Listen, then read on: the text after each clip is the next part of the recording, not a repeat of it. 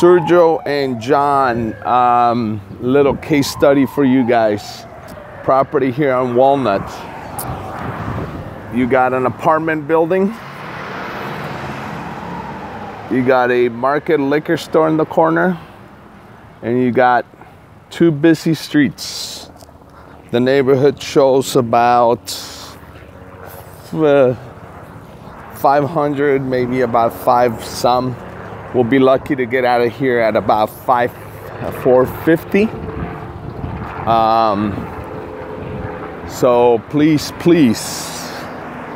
do not purchase properties in corners next to markets and busy streets next to apartments.